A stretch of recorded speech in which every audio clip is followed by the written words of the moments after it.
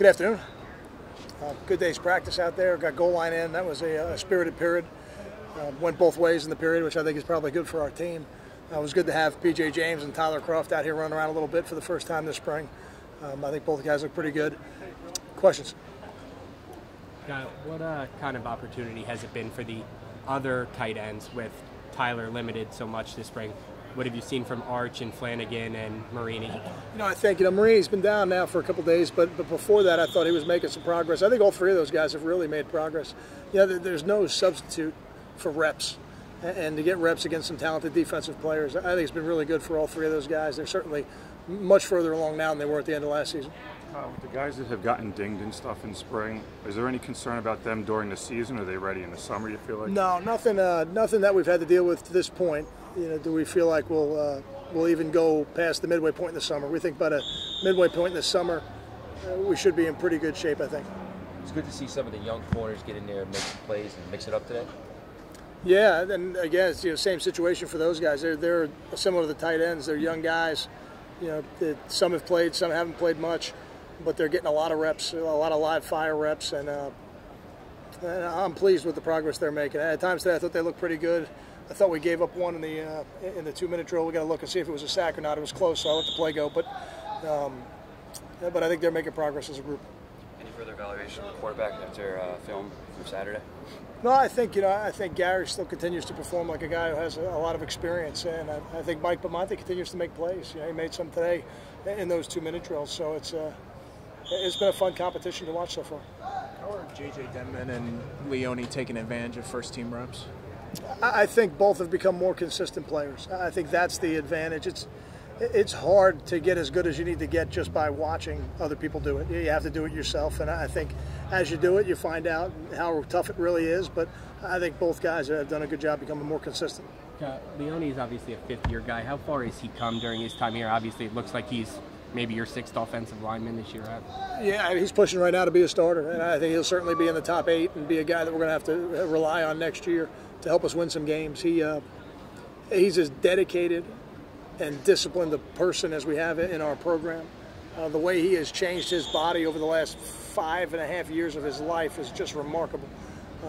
And now, I think as he goes into his 5th year, he's finally got his strength levels up to a point where he can compete against the best players, because that's ultimately what you need to do. Is there a different feeling for your comfort level for you depth-wise on the offensive line now that you've seen spring practice develop? I wouldn't say I'm comfortable just yet. I don't think so. I think your outlook on it changed, though. It's changed. The needle moved in the right direction for sure, but I'm not. I feel comfortable. We've got probably 8 defensive linemen we can go in and play winning football with. I don't know that we've got 10 offensive linemen yet, which is what you'd like to have in a perfect world. So, we're working our way towards it. We've got some guys that are in there, and even a guy like Marcus Applefield who just got here. I've seen a lot of improvement. He's not ready yet, but I've seen a lot of improvement from practice 1 to practice 10.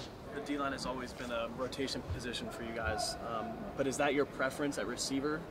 Because I know you have different packages and things that people are playing, but what's your preference? I think with all the personnel groups we play in, I think it'll work like that. But I think we've had guys like Kenny Britt and Taekwon Underwood and Mohamed Sanu, who you had to find ways to get the ball and get them the ball a lot just because of what they can do after they have the ball in their hands. And if someone emerges to that point, then certainly they'll play a little bit more than the others. But I don't know that position that anybody ever plays the whole game. How much as a coaching staff are you looking forward to spring evaluation period? We're really looking forward to it, and a chance to go off campus. I wish the head coaches could still go off, and we're not allowed to. But I know the coaches will be out today, this afternoon, in a lot of the schools locally here to see the top guys in the area for us. And I think it's one more opportunity for us right now to build our relationships with the coaches and the guidance counselors and the teachers and the people that know these players in the schools, to make sure that you get all the best information you can, because the more information you have, the more good decisions you make. Talk about the opportunity Miles Nash has. What do you want to see out of him in the next 2 weeks?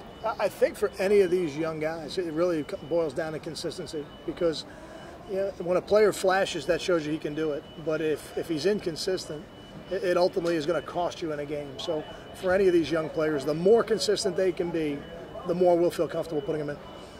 You talked about eval period Does your planning of where spring practice sits ever impact that? Because some schools are done, some schools continue on. It hasn't. We've really done ours based more for when spring break is, and because we start late after Martin Luther King Day, spring break's a little later, and I've never liked the idea of breaking it up. Not that we wouldn't try it in the future, but right now we haven't. So we start right after spring break and we get right at it, and it generally pushes us right up to about the limit, to when spring evaluations start.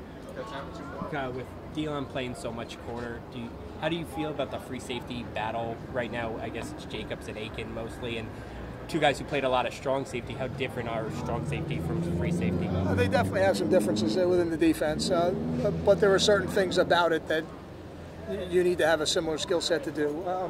I wouldn't discount DeLon from that competition just yet, because I think he's a guy we're still going to look at that position to make sure we got the best 11 on the field. Thanks, guys. Thanks, Kevin. All right.